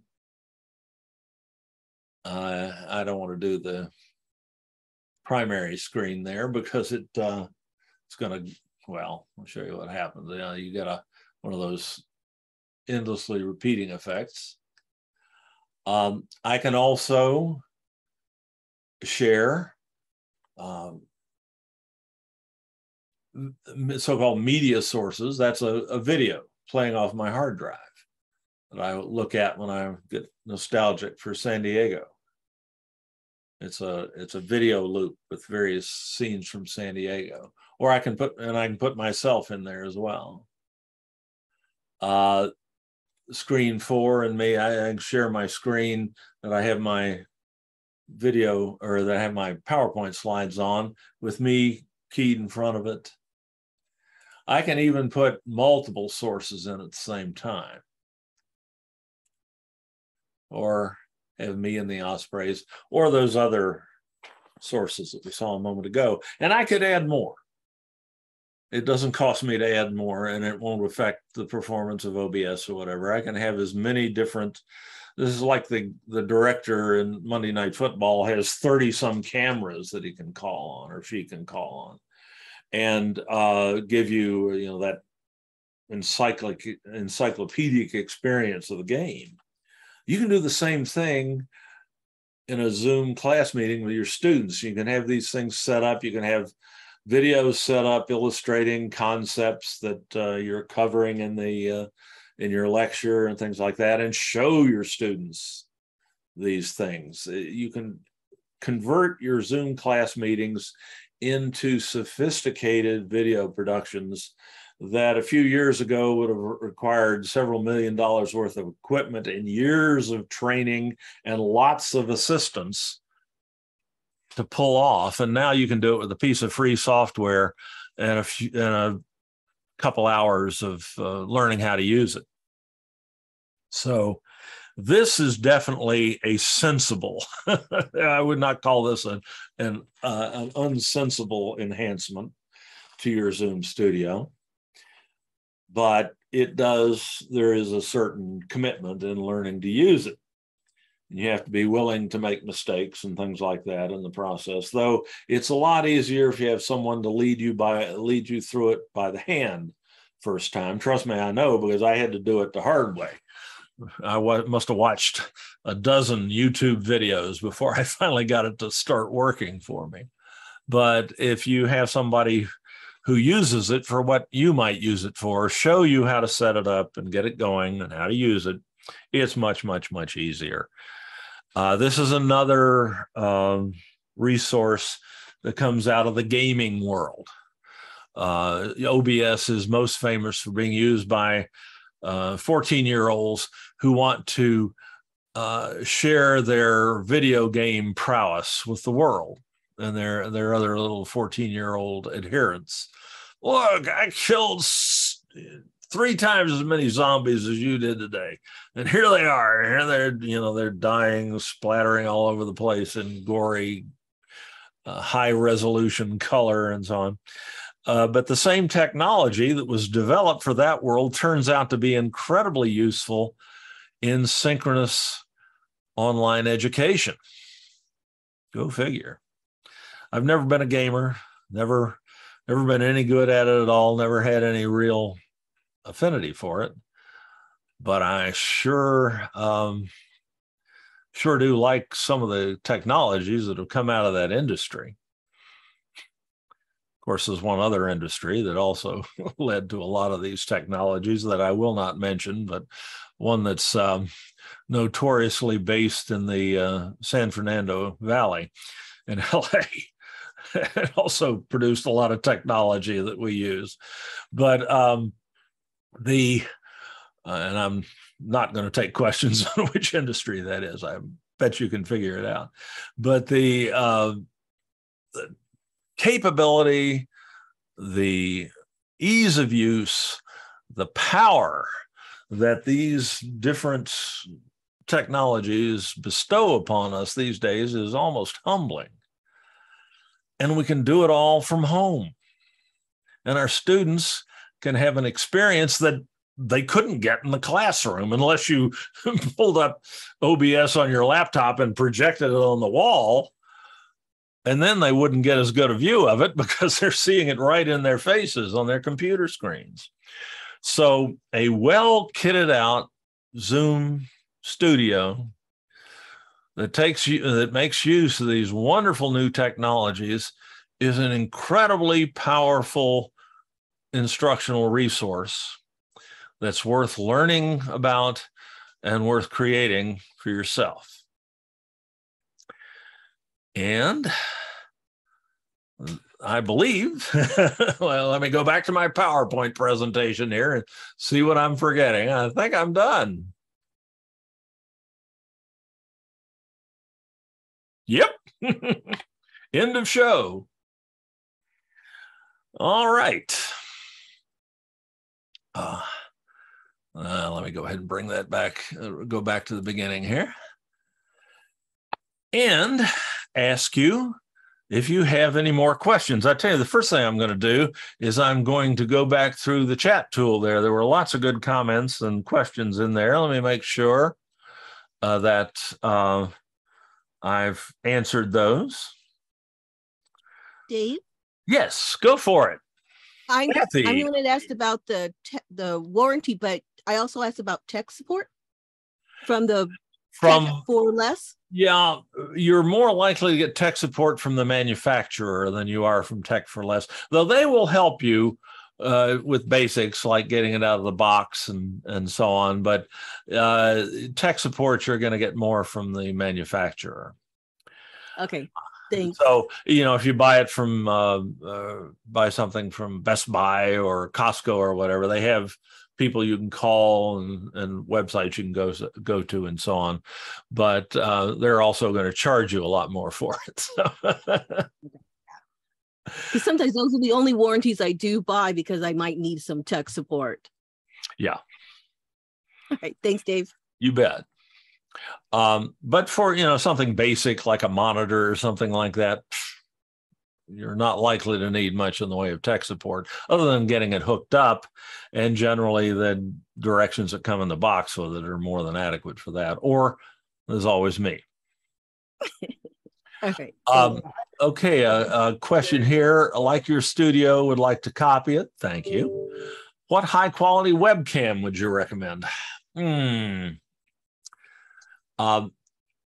Once I got to the Logitech C920 or the 920 or a 92X series at Logitech, I started moving away from webcams and moving toward more professional cameras that I could hook in and have them look like a webcam to Zoom or to OBS.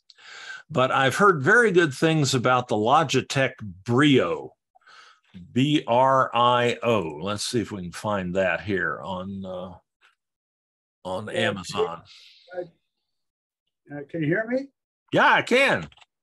Would you recommend in the long haul getting maybe an open box of a Canon camcorder set up so you don't have to deal with all this other stuff?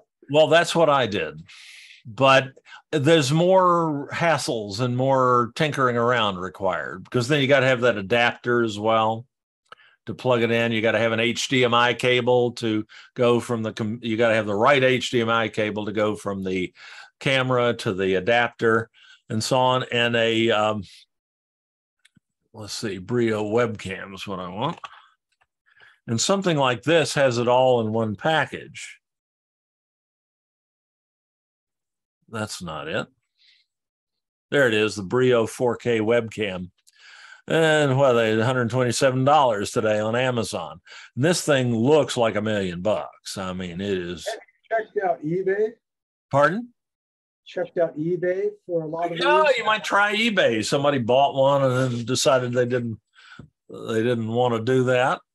But you can get it any day on Amazon for a reasonable price. And notice there's several different vendors. Watch out on Amazon. You can pay the different price for the same device, and no need to do that as long as it's got the manufacturer's warranty, which this one does, and it's free delivery. This is a Prime. If you have Prime, this one's going to come free delivery wise. That's supposed to be a very good webcam. Then you can, if you want to really get crazy, there are devices like, well, no, that really wouldn't be appropriate for a home studio. So, yeah, that's one I've heard of. That's compact and easy, and it's got a USB connector on the end, so you just plug it right into your computer, and you can be using it 5 minutes after you unboxed it. Whereas if you go buy a camcorder, setting it up, you got to get a tripod to hold the camcorder, you got to get a cable to connect the camcorder, you got to have the adapter that will connect it to the computer and so on. You can get some nice results that way, but the video quality, my nice camera here is not 4K. That Brio is. So it's going to produce some really sharp images, and it's going to work great with chroma key, with green screen effects and so on. So if I were going for a high-end webcam right now, I think that's probably the one I would try first, because Logitech year in, year out offers some of the best webcams around. Okay. But remember, that's just one person's opinion and not entirely unbiased. Okay, Chris, we're losing data with Spectrum, your internet service provider, even though we paid for the higher package. The technician informed us it was the modem, switched it out, and that one was worse. They use refurbished modems. Oh, I hear you. Particularly these big companies that sometimes the only option you have for decent internet access can be just very devil to work with. I'm lucky here to have a small company that guy moved into the area and couldn't get good internet access, so he founded his own company. He was a software engineer from Seattle, and came in here and said, oh, God, I can't live with this, and founded his own company to provide internet access to the area, and is doing a fantastic job. But you don't always have options like that, and sometimes you don't even have options among major providers. Often enough, there's only one really practical choice in a given area. So I feel your pain there. You can often enough buy your own access equipment and just plug their cable into it and have it work, but that requires some knowledge, some experience, and willingness to tinker. My connection is what they call a fixed wireless connection. And the provider gave me a little small dish about so big that has the modem built into it and so on, and then a cable that just ran inside but then once I got that cable inside, I could plug it into my own router. I didn't have to get that from the ISP. And particularly if you have a larger house, something like a mesh router system where there are 2 or 3 routers in the system that talk to one another, and you can put them in different parts of the house and cover the house much more widely that way. You can get systems like that for $150, $200 now that will work quite nicely, even in a very large or challenging home, because perhaps the construction of the home blocks the signals from room to room or whatever. Those are wonderful, but yeah, I feel your pain. Sometimes all you can do is just keep trying. And yes, we are recording this. Costco has good prices on computers. Absolutely does. And they're good. You got somewhere to take it back to if it doesn't work, that you can get to physically. And their prices are generally pretty good. Their selection is quite limited, more often than not, but their service is good, and they have tech support. Chris, you've got the Bose noise canceling headset. Yeah. I bought my wife one of those so she could watch her TV while I was teaching and not not have that turn up on the recording. But I haven't been able to talk her into one for me. You can't go wrong with Bose audio equipment. And let's see. And you shared a headset. Let's see what that was about. Is that coming up? Yeah. Oh, yeah, the Logitech 390. Yeah, and look, $23. And it does great. And it's comfortable to wear. and the sound quality is excellent, both the microphone and the speakers. And of course, a headset microphone like this almost eliminates the possibility of feedback, which you can get if you have an open mic and open speakers. You can get, if they're not adjusted carefully and placed carefully, you can still get feedback. You don't have to worry about it here. So that's a great choice. Thanks, Chris, for sharing that.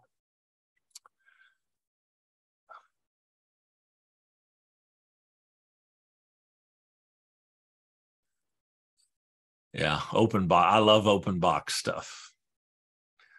Well, agreement on that there. Oh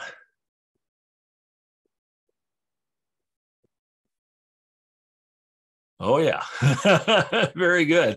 It sounds like I've got 3 monitors, Xeon CPUs. That's what I've got in this. I've got 1 Xeon CPU in this one, and Macs. Working on setting it up. I wish you the joy of it. It's fun. I've got a little Mac Mini sitting here and a laptop along with this machine, so it really helps entertainment-wise.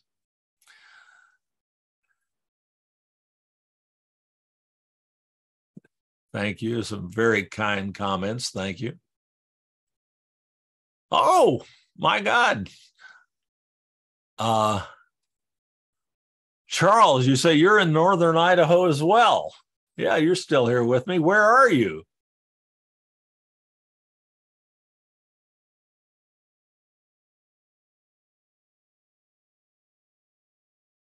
If you care to share. I won't, just in case there's somebody looking for you.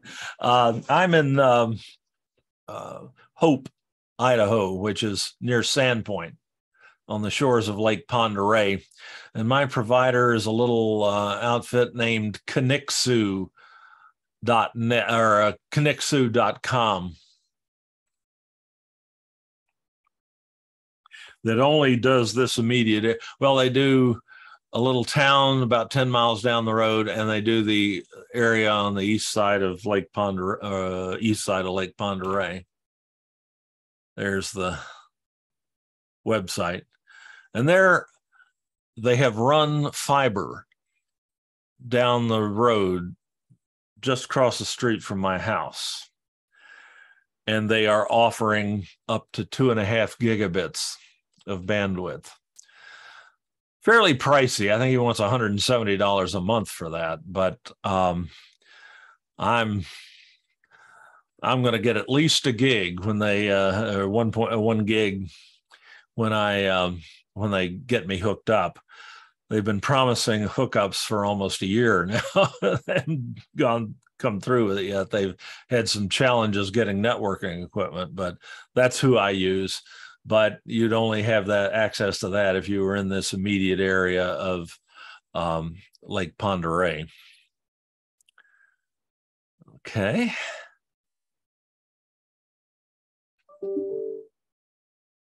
Oh, Saint Marie. Yeah, no, he doesn't reach that far. And as you well know, northern Idaho is not an internet-friendly area.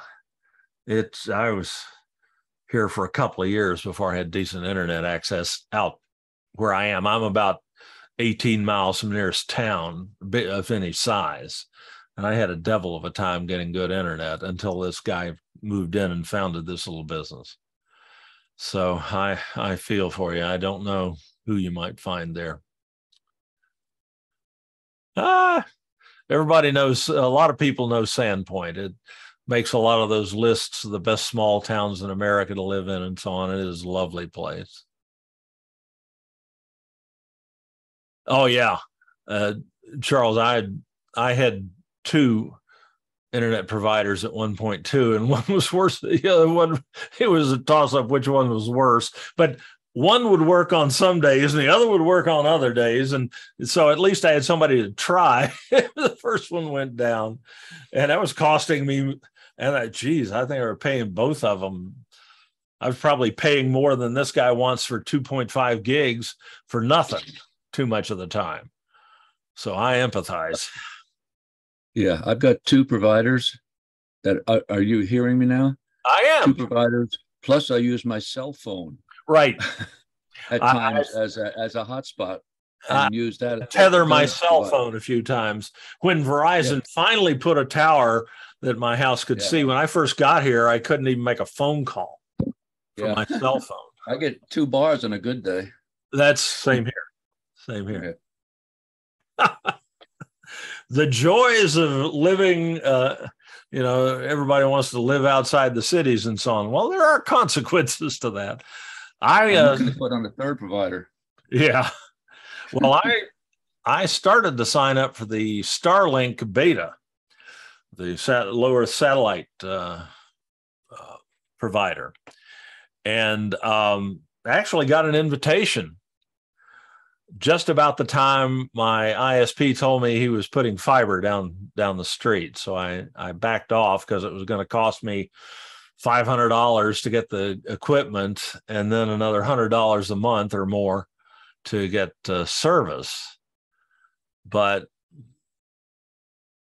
I'm really happy that is an option. And the more remote you are, the more likely you are to be able to get Starlink now. Particularly, the first latitude band where Starlink was available was is where northern Idaho lies, because something to do with orbital mechanics and so on. I don't know, but we actually have probably not 15 miles from where I'm sitting is one of the Starlink facilities where they link up, send the data up to the satellites and bring it back down and so on across the internet. And the intelligentsia in my area is sure that they're getting COVID from 5G, from the radiation leaking from this facility and so on. That's another issue with living in northern Idaho. But, well, great questions there. Great information. How about some more questions?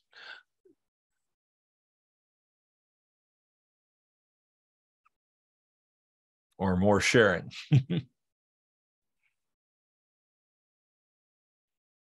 I have a question on, you're setting up the studio. Yes. To try to keep obviously the cost as low as possible, but keep the quality as high as possible. I think right. Balance through there. Is there anybody created kind of a manual or anything like this that would show you the process of setting up home studios?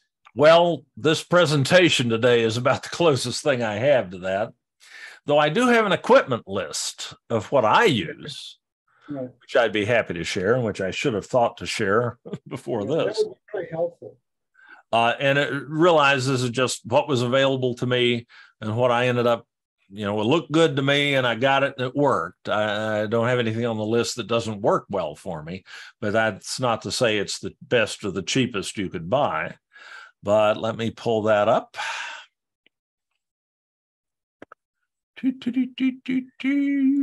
Let's see. I think I've got that on my Google Drive.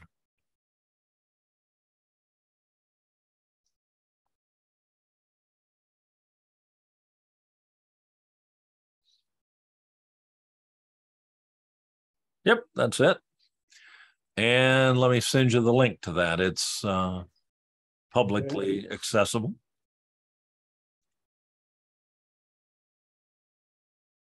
Should have put that in here. I'll try to make sure to add that to the recording, to the description of the recording and so on. Okay. All right, chat, there it is. I think a lot of the major problems for a lot of new folks is getting their minds wrapped around everything on Canvas, connecting with Zoom, and setting up a basic studio to make the delivery of instruction more efficient. And then obviously integrating those 3 things together. That's pretty much the description I'll put on this recording. Indeed. And then, of course, getting the link to the equipment. To pay for all that. Pardon? And to get the district to pay for all this. Well, yeah. I don't have that option anymore. I'm a consultant now, the pro from Dover, because I can't work for the district if I don't live in California. I couldn't go pro rata, or the classified equivalent of pro rata. I'm just thinking on the economic side for the faculty, it would make more sense for the district to take everything you were saying and to make it obviously more efficient for all of us, as opposed to, saying we have to be online here and there, or do hybrid, or do Zoom and blah, blah, blah. But also to organize it in such a way that it makes it extremely efficient for the faculty, because obviously the faculty, our job is to do what? To teach, to deliver instruction, not to be right. Well, they make certain efforts in that regard. One of them is to pay me to do these seminars, but they could certainly go further than that. Webinars have been wonderful. It's just the issue is to institutionalize this in such an extent where it makes it more efficient for everybody, and then take what you've said. And various units within the district are doing some wonderful things as well. Right.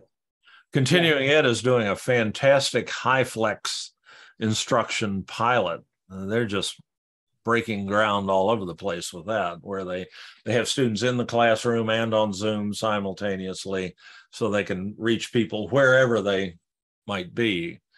So there are some good things going on, but it could always be better. I agree. All righty. What else can I help with? I'll answer questions on any topic you might have them on. If you've got something that's been bugging you or concerning you, anything I can answer. I'll take a shot at anything.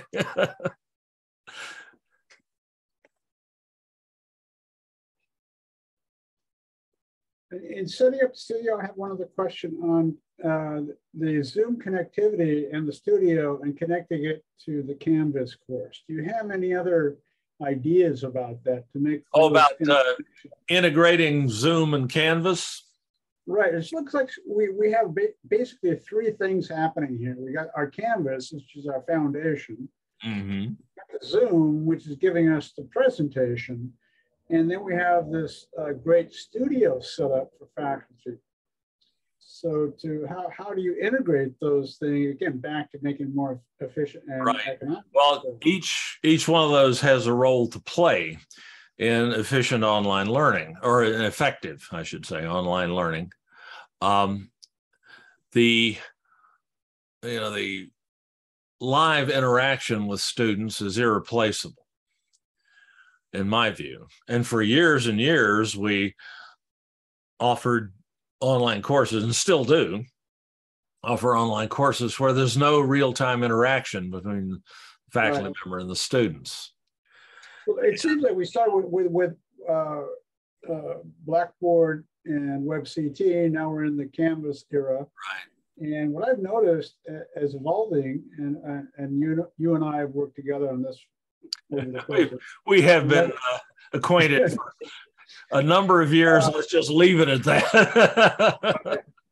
What I remember, though, is that as it evolved, we're going into the Canvas era, is in one sense, you're trying to make static course delivery active, humanizing, as you say it, in real time. And we're slowly getting the technology integrated to catch up, to make all of that synthesized and more efficient. Indeed, all of those capabilities are available to everyone, but not everyone makes use of all of them, which of course is their prerogative.